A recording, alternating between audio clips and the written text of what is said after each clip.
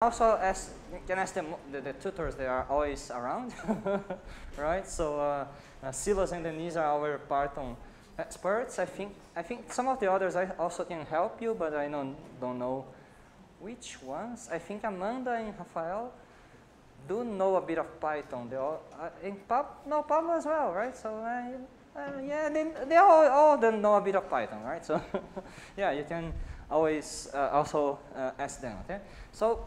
Can we then go to, I think, okay, so Natalia already gave the start over there. So, so now the idea now is to start working with arrays, okay? And we already started to talk a bit about differences between arrays and lists, right? So arrays are the most useful type for numerical computing because you can use them as if they were kind of like vectors in math, right? So you can sum a number and it sums a number to all the numbers inside the array. You can sum arrays together that it sums element by element. You can use it as matrices. You can use it in several useful ways, right? So let's do that tutorial again. So go over a tutorial again. So the first thing to remember is what we have seen at the end of the last class, that when you import a library, right? So here is NumPy for numerical Python. And when you import it, there are several ways to import a library. You see here that you can import it directly, you can import with a nickname, you can import specific functions, or you can import all functions, right? And as I discussed a bit at the end of the class yesterday, this class here is a bit frowned upon because because you are importing a lot of stuff that you don't even know, and the chance of name clashes is large, right? So you should probably avoid this. And so the most practical, and this is just too boring to remember to import every single function you're going to use, right? You may forget to import, okay? So this is usually the most practical, the way I recommend to use, right? So importing with a nickname, right? So you just import NumPy as np, and then you can use the functions inside with np.function name, right? For instance, the sign here, okay? So I run this, yeah. Okay, today we have yeah, I'm not in my account, right? So today I have a notebook in Spanish, yeah. So let me just, yeah, 4.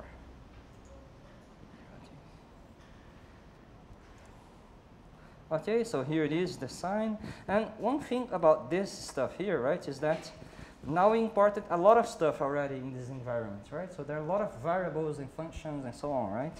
So if you run this stuff here, what this dir here does, it tells you all of the names that were defined, right? So you see that there are hundreds here, right? So there's a total of 590, right? So yeah, right? So so NumPy has a lot of stuff inside, right? So if you want to clear your environment, you can use this reset function.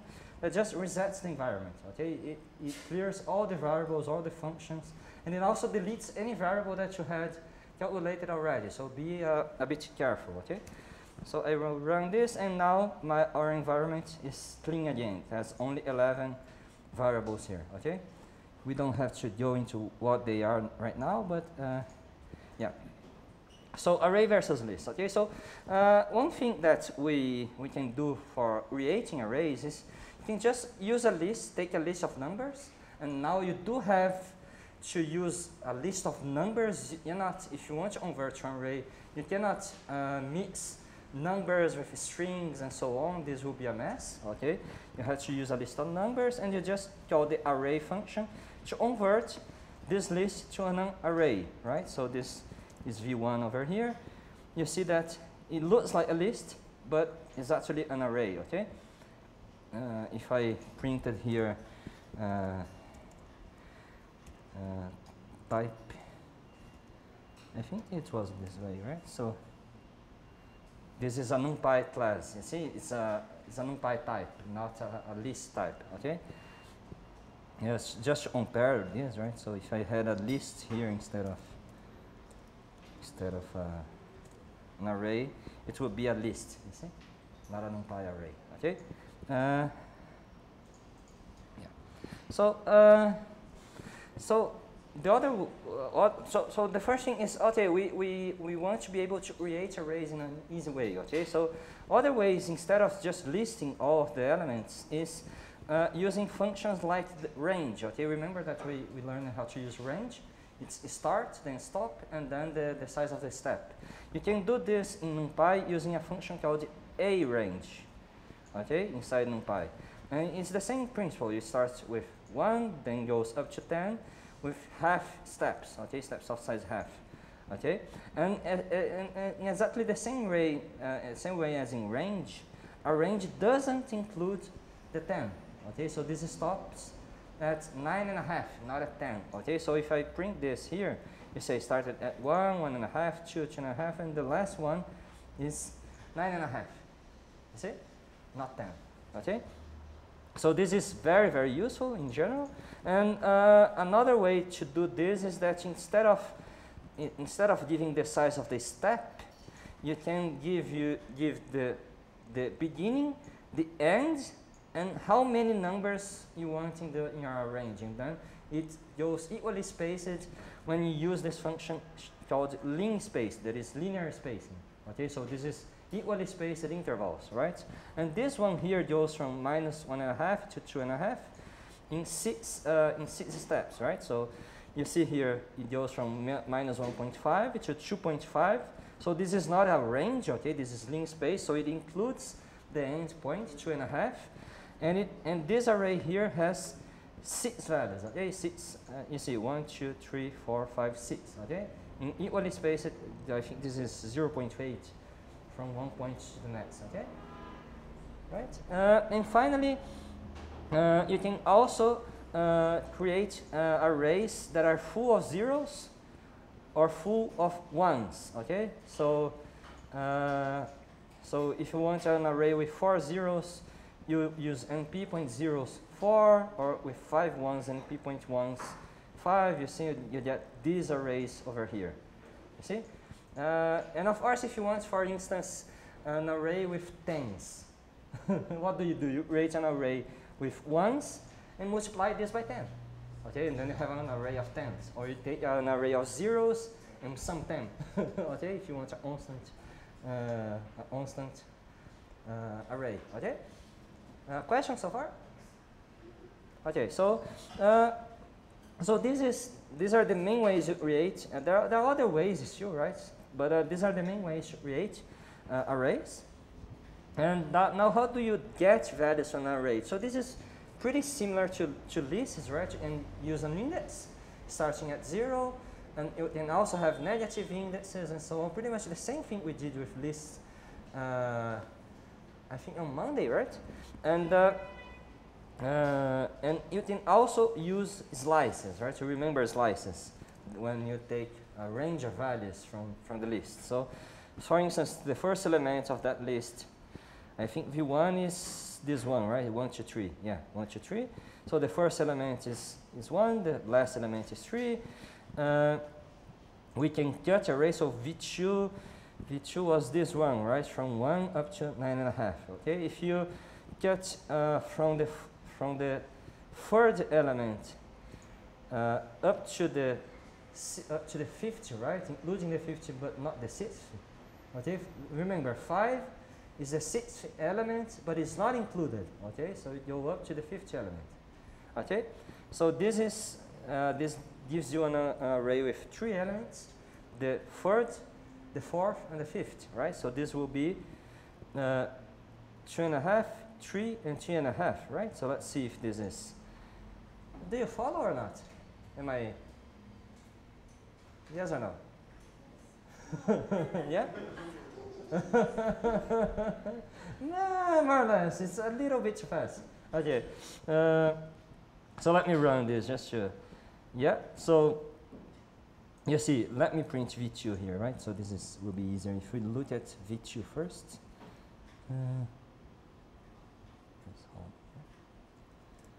So let's print V2 here. So what is a slice going to do? It starts with the element 2, that is the third element. So this is the whole array here, the V2 array. And I start with, this is the 0, this is the 1, this is the element with index 2. So it starts here and goes on until the element with index 5. So this is 0, 1, 2, 3, 4, 5. That is the 3.5, but it doesn't include the 3.5. So it takes the 2 up to the 3. Okay, 2, 2.5, and 3. Is it clear enough? Yes? Yes? Okay. And then you had this other way to get it, that you don't include the first element here, so it goes up to the index 4 from the beginning. So this is exactly the same as putting a 0 here, doesn't matter.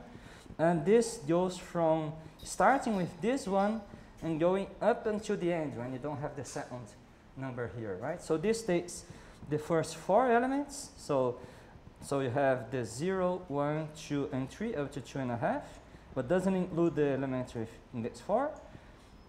And this one takes what? The last 2 elements, okay? It begins with the penultimate element and goes up to the end. So it takes the last 2 here, okay? Yeah? Fine? So, and finally, there's something funny that you can also do, that is you include just a column here, just 2 dots here. That means take the whole vector. This is also possible, okay? Yeah. So, but why would you use this one? Ah, this is a good question. Yeah, later. Yeah. In a moment, it will be clearer when we use when we have 2-dimensional vectors. Okay, the 2-dimensional arrays, matrices. Okay, yeah. Because then you will sometimes want to have a whole column, a whole line, and then you need to put something there. Okay, so yeah. So making copies of vectors. This is a funny thing here. Okay, when you this ode here. So don't look at this first. Okay, at this part here. What do you expect to happen? You have a equals to 1. Okay, so a is variable that is the integer 1. Now you say b equals a. Now b, what is the value of b? It's 1, okay? Yeah? Simple, right? And then if I say, okay, a is now equal to 2. What is the value of b? B is still equal to 1, or is now b also equal to 2? What do you expect? 1, right? So you change it a, but not b. B is 1, right? So let me run just this part here. Okay, so b is still equal to 1, okay? You change it a, but b was 1, it doesn't change, okay? But when you do this with lists or arrays, what happens? You have a is an array with 1 element, that is 1. You said b now is this array with 1 inside, and now I take the first element of a and say that its value now is 2, okay? So now a is an array with a single element 2. What happens with b? Is it now value 2 or is it still 1? What happens is a bit surprising because it changes 2, okay? So when you copy integers, it copies the value and the new variable is completely independent of the previous one. But when you copy lists and vectors, what you're saying now, b equals to a, means not that you don't copy this array here for the variable b. They both point to the same array, okay? So for those that know a bit of C, it's like you are pointing to the same memory address. You're not creating a copy.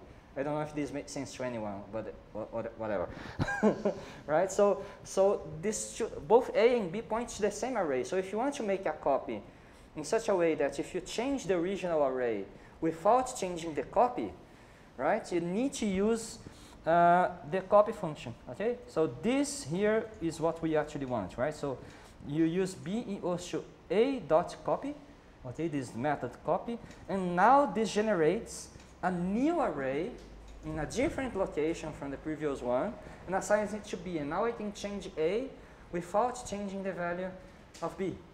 Okay, so if you run this now, right? So here A is 1, 2, 3. I copy to B here. Now I change the first element of A to 10. Okay, and now this changes A, but it doesn't change B. Okay, so you have to be aware when you are working with arrays that whenever you have two variable names pointing to the same array, when you change one, you are changing the other, right? So you don't, if you want to actually separate arrays that are going to change separately, you need to copy it, okay? Not only assigning to a new name, okay? Yeah?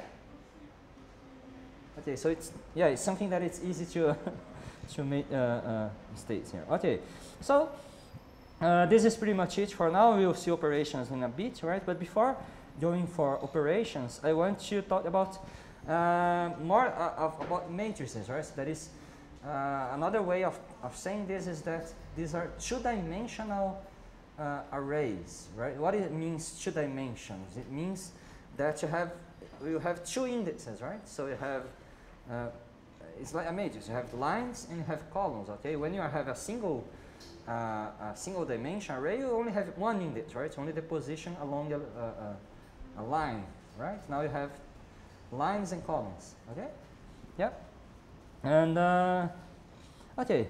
Of course, if you want to do this with lists, okay, you can do what we call a list of lists. Okay, what is this? You take a list, right? We start a list here, and inside each list, inside each element, we have another list, right? So this is, oops. So this is like the first line is 1, 2, 3. The second line is 4, 5, 6. The third line is 7, 8, 9, right? And this whole thing here is the whole matrix, okay? So if I print this, let me run this stuff here. You have this, okay? Okay. Now, if I want to get one element in this list of lists, I have to first, so suppose that I want to get the 6 here. I want to first take the second element of the outer list, that is, so M1, to take this list, and then inside this list, get the last element, that is the element of index 2, right? So 0, 1, 2. So I need to do this, right? M, index 1, index 2, okay? Is that clear? So this is how you do that with list of lists, but it's not very practical, okay? When you convert this to an array, okay, so just to show it, this is 6 here, okay, M1, 2, right? It's much more useful to do this with arrays, right, to de-arrays. So you convert this in the same way as we did before. You convert the list of lists to an array, and here you have to be careful that it only works if this list of lists, all of them are numbers and all of them are the same size, right? So if I do this here, if I don't have a 9 here, I cannot have this, right? Because this is 1, 2, 3, 4, 5, 6, 7, 8. It's missing one element, right? So if I try to run this, it gives me an error, right? Because it's missing.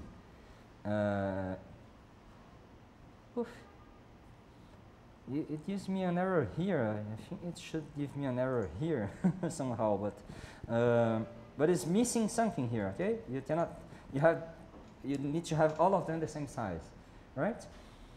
Okay, so now when I print this, you see that even printing is nicer. Yeah. Sorry, but I didn't understand it. Can you please explain again the part of the print and 1 and 2? Okay, just let me go back then. So this is to get this. This is a list of lists, right? So to get this 6 here, you have to get first the second. So let me print M1 here. Okay, print M1. What does this do? It prints the second element of M. Okay, right? So what is this? This is a list. This is the list 4, 5, 6. And now to get the 6, I need to get the third element of this list. All right? And then the third element of M1 is M1, 2. Right? And that's the 6. Okay? Here?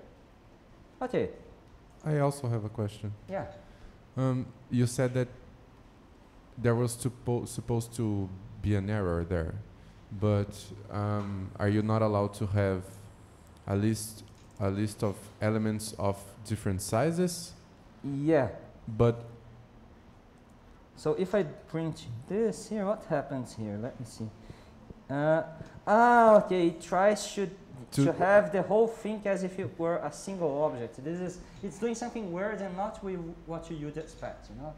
Okay. It's not really a 2D array, right? So yes, that was my question. Is there error occurring when you're trying to convert the list into an array? Because then the different sizes... Yeah, what happens is, if this is not aligned, right? So you have a list of lists that has 3 elements, and then 2 elements, okay? It says this is not a 2D array. So instead of converting this to an array that is 3 by 3, it says this is, of course, not an array 3 by 3. What it does create, you see here, it creates an array with a single element whose, which has a single element that is this whole list. Okay, so, and this is of course not what you want, right? You want a 3 by 3 array, right? Okay. So, and then it gives you an error when you try to get this element here, because now it has a single element. Okay. Okay. So let me put this back here. Okay, more questions? Yes.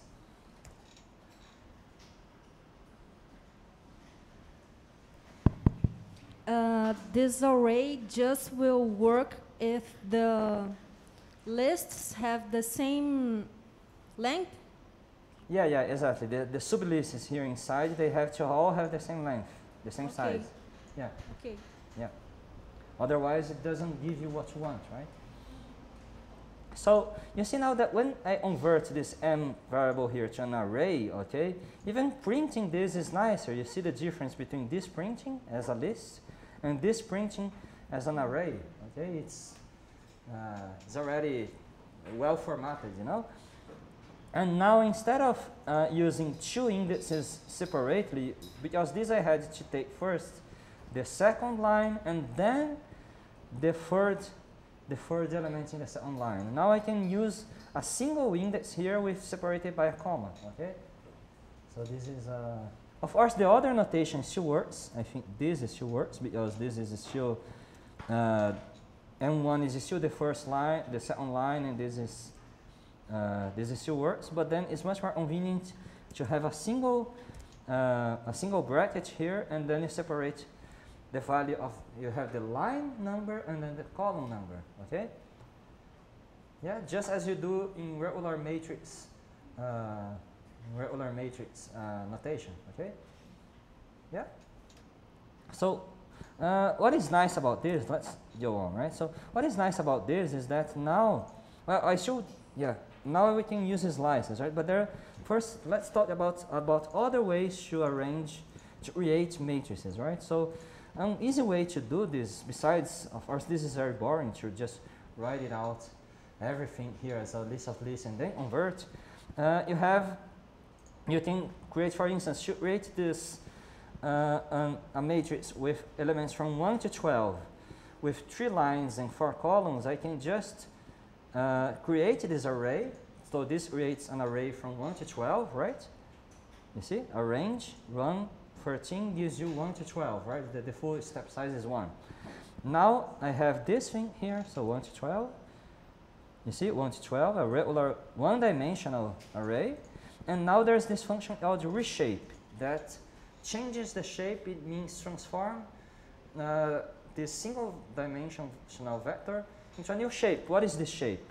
It's a shape that has, you see that there's a parenthesis, that is the parenthesis of the reshape function. And inside there's another parenthesis. That means the new shape is actually bidimensional, has 2 values. The number of lines, that is 3, and the number of columns, that is 4. You see? So you do need 2 parentheses here, okay? Yes? But then you would have to know Yeah, For you example, want how many lines in columns you want? Yeah. yes, but for example, if I wanted 4 lines with 5 elements, then it wouldn't work. Ah, yeah, of course. You have that your total number of elements in the array has to be compatible with the shape you want, right? So, yes, yeah, I'm if I do thinking this for like here, it doesn't work, right? If I do this, that's the yes, question, right? It doesn't work, right? because It I'm gives you thinking with a like value error, okay? Because the shape you want needs more elements, right? So it's a different number of elements, okay? so I'm thinking like with a large array that I'm not sure how many elements are there. There's a way to I just say like I want this number of lines, and then it'll arrange the columns in a way that distributes. You have to do the math. You have to do the division. No. If I say, oh, there's this array, and I want it divided into 2 lines, then you have to take the length of the array, divide it by 2, and say, well, okay, now this is this number of columns. Yes. You have to do the math. No, That's yes, it's but not if automatic. I don't know are there any cases that I will not know the range of the array? It's common to not know, but it's uncommon for you to not know and need to know. You see, because sometimes you don't know and you don't care, right? Okay. You just have an array and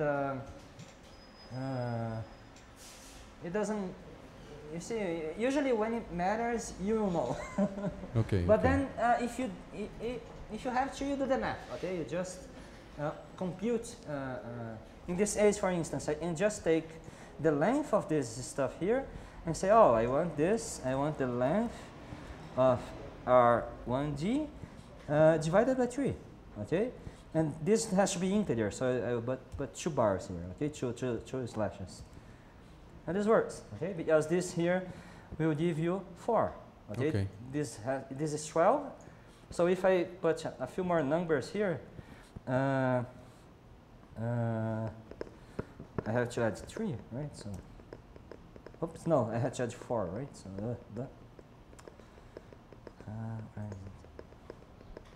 oh no, it worked, but then it gave you an error over down here. Okay, so now this works. You see now it iterates with 5 columns. Okay, so I didn't need to know; I would just do the math. Okay. Okay, so let me go back because the code that follows depends on the size. Okay, and finally you can also take this stuff here and go back to the value before, right? So if I take this M2 now that is a 2-dimensional array, I can just reshape it with now 12. You see that 12 is just a single number, okay? And before you had 2 numbers here, you see? 3 and 4, right? So let me go back to 4 here, right? And now if I put a single number, then this M2 is now once again a 1-dimensional array, you see? Right? And something that you have to be a little bit careful is that it's possible to have 2-dimensional arrays that has a single line and a single column. Okay, so if you have 2 numbers here, like 1 and 12, this is different from this stuff here, 12 and 1. You see here that you can have a matrix that is a single line and a matrix that is a single column, and this is slightly different than this stuff here, you see? So this is actually a 2-dimensional array, but with a single line, and it still takes 2 indexes, and so on, okay? So in math, you usually doesn't care if a vector is a 1-line matrix or it is a 1-dimensional vector. It's the same stuff, right? But here we have to be a bit careful about this, okay? Yes. That example, the one that you're showing, is it 2-dimensional because is it like, sorry, is that a matrix of one line, but it is also 1 column, right? Yeah, here is a single line with 12 columns, and here is 1 column with 12 lines. I didn't understand the difference then between Okay, so let's change the names here, right? So let's say that this is M3, this is M4, just so we can play a little bit, right? So, yeah, and let me change the printing also. I don't know why I reused all the variable names. So here it is, right? So this is M2, M3, M4. Okay, so M2 is a single dimensional. M4 is one line and 12 columns, and M5 is one column, 12 rows, 12 lines. Okay, so Yes. so now if I want, for instance, the 5 here, okay, the 5 here, I want to take M3, 4, okay, here it is. If I want, if I do this with this guy here, okay, with M4, what will happen here? It doesn't have the fourth line. It has only a single line. So M4, 0 is the first line, and you want the fourth column in the first line. This is 5, right? And if I do this with M5, okay, what is M5 4? Is the fourth line. You see that it's not 5. It's the whole line. Is a line that contains a single element 5. If I want the 5 itself, I have to take 4, 0. You see? Okay. So a two-dimensional array always takes 2 indexes. A single dimensional one takes one index. Okay? So it's you see there's a little bit of difference. Yeah? More questions? Okay, let's move on. Yeah. Oh, another question. Good afternoon. It's line column or column line when you call? It's always line column, right? So it's the number of the line and then the number of the column. Yeah? Okay. So, and then of course, and also use this function zeros and ones that we had before, right? And the nice thing is that already, instead of just putting a number, you put 2 numbers here, and it will already give you an array with that shape, right? So if I run this here, you have a 2 by 2 matrix with zeros, and this is a 2 by 5, 2 lines, 5 columns with ones, okay? And there's this nice function called transpose this method that transposes the matrix, okay? So this, if I take this 2 by 5 and transpose, I get something that is 5 by 2, 5 lines and 2 columns. Okay, yeah? Nice. Okay, and now it begins to get really, really interesting, right? Because now we can also do slices on a matrix, right? And the nice thing about slices on a matrix is that you can slice at the same time the lines, the rows, and the columns. Okay, so you can cut squares, rectangles anywhere in your array. Okay, so for instance, let's print again the whole matrix here. It is this matrix here. Right? This is the matrix M. Okay, if we want to take the whole second line, okay, what is the second line? It's M1. Okay, and if you want the whole line, you have this comma here, and then the 2 dots by themselves here, okay? This means all of the columns, okay? The whole vector, the whole second line, you see? So this is why you can have that slice that doesn't do anything. It starts from the beginning and goes until the end, okay? So this is a slice that does nothing, okay? So this is the whole second line here, okay? 4, 5, 6, okay? If I want to take the whole third column, I take all of the lines, so I don't do anything in the first, the slice of the lines, but I take only the second, the index 2 that is the third column here. You see? And now you get 3, 6, 9. Why does it print like this? Because now this is a single dimensional vector again, because this is a single value here. Okay, so you are taking a single dimensional vector, a single dimensional array out of the matrix. Okay. And finally, if I do slicing in both of them at the same time, what does this mean? This means starting with the second line up to the end and the second column up to the end. Okay, so this cuts out the first line and the first column and gives me this submatrix here, 5, 6, 8, 9. You see? Nice, right? So you can now slice both columns and lines at the same time. So you can take, and this can be very, there are a lot of very funny ways to do here, because you remember that you'd also take, I don't know, only the even columns. You can take them backwards. You can do a whole bunch of weird stuff here. Okay. But anyway, this is very powerful. Okay. And of course, I'm not going to talk about higher dimensional vectors here, higher dimensional arrays, but instead of having 2 numbers when you reshape, or you can put 3, 4, 5 numbers here to have 3-dimensional, 4-dimensional, 5-dimensional arrays, and so on. And then you have more indexes and so on. This is not very common to have to use this, I think. So we won't talk much about this, okay?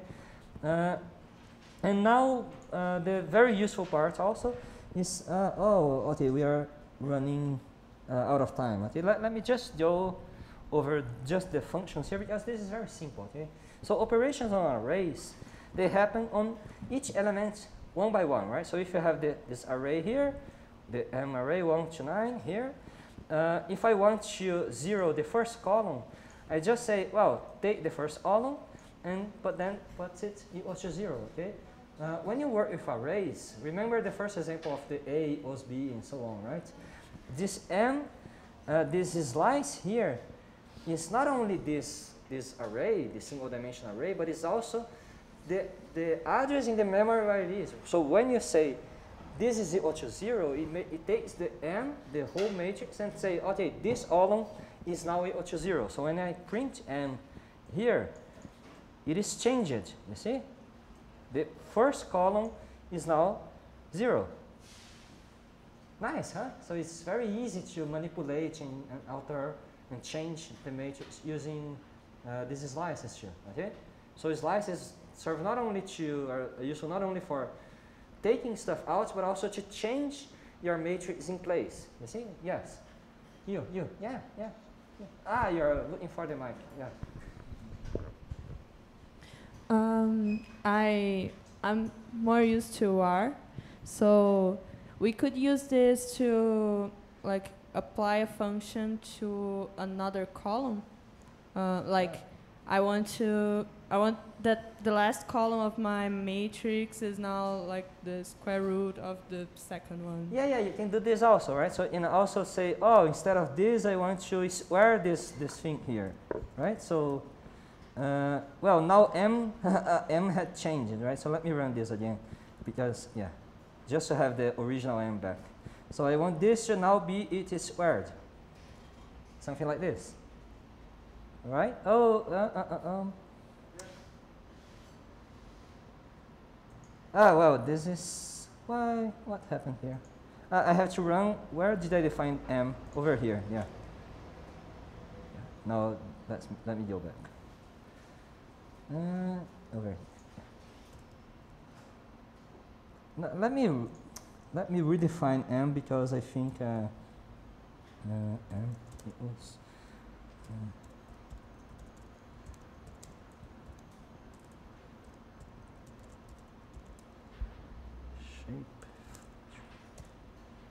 You see, it was 4 by 3 or 2 by 4? Oh, it doesn't matter. Okay. Yeah, so you see, now what I did here is that I squared the first column. You see? This is what you're asking. So you just apply any function here. Okay? So in this case, I squared, but I could have done something else. Okay? You can also assign a new array here. Okay, so in this case, I took the third line and said, okay, now this is equal to 3 to 1. So now the third line here, instead of being 49, 89, is 3 to 1. So I can change just this line, or this. I can take any slice inside here and change its value. Okay. Also, arithmetic operations, this is pretty easy, right? So let me take this one here. I can, if I take an array here, for instance, this array here from 0 to 5, if I sum a number, it will now, this doesn't work with lists, but works with arrays. If I sum 10 digits, it sums 10 to each element. If I multiply by something, if I do the power, so this is everything to the power of 3, right? So this is all the cubics, okay? If I do 10 to this array, it is applied to each one. So this is 1, 10, 100, 1,000, 10,000, 100,000, you see? So this also works. And if you do an array times another array, it could be a different array, it multiplies each element with each element. So this is the same as squaring, right? So this is 0 times 0, 1 times 1, 2 times 2, 3 times 3, and so on, right? So it goes element-wise, element by element, okay? So this is very useful, right? And if you do want to do, when you see this, you think of, well, isn't this the scalar product, the internal product, you know, the dot product. If you want a dot product where you sum all these products, okay, you need to use a function called dot, okay? So this is v point dot v, okay? And now this is actually an internal product, right? And this is also used for matrix multiplication, right? So if I have this matrix here, I'll go quickly because we want to finish, right? So I have this matrix here. If I want to multiply this matrix by v, you have to do m point dot v. If you just do m asterisk v, it doesn't give you the same stuff, okay? If you want to do matrix multiplication, scalar multiplication, scalar product, you want to use this function dot, okay? The full operations are element by element and not matrix operations, you see? Is that clear? Yeah? And finally, last thing for today, right? You can also run functions over the whole array, okay? Not only operations, but also functions. So if you want to calculate the sign of each element, you just do sign of v, okay? So this is sign of 0, sign of 1, sign of 2, sign of 3, sign of 4, sign of 5. This is exponential of 0, exponential of 1, exponential of 2, exponential of 3, exponential of 4, and so on, right? And the logarithm also. You see that there's an error here. You see there's an infinity here. You see? Why is that? Because you try to do the logarithm of 0, okay? So this is you a minus infinity here, okay? It should have appeared a warning here. Ah, okay, here it is, right? Runtime warning, divide by 0, okay? Okay, and this, a final note of warning here is not that any function automatically takes an array and applies to each element of the array. Your function has to do it, okay? So NumPy functions, all of the NumPy functions take arrays, okay? If you import, remember in the last class that you imported square root from the math library. The math library doesn't do that. So so don't use math functions from the math library mixing with arrays, right? So NumPy has its own square root function that does take arrays, okay? But the math functions from the math library don't, right? So so you should also always avoid to use math functions together with NumPy functions, okay? Because otherwise you try to do an operation on an array and it won't work, okay? Yeah. So yeah, so there's just a little bit that we can work on tomorrow, right? So tomorrow we will talk a bit about Matplotlib, do more exercises from today, and a little bit more exercises with NumPy arrays, okay? And that's it for today, yeah. So, so just to, let me stop here.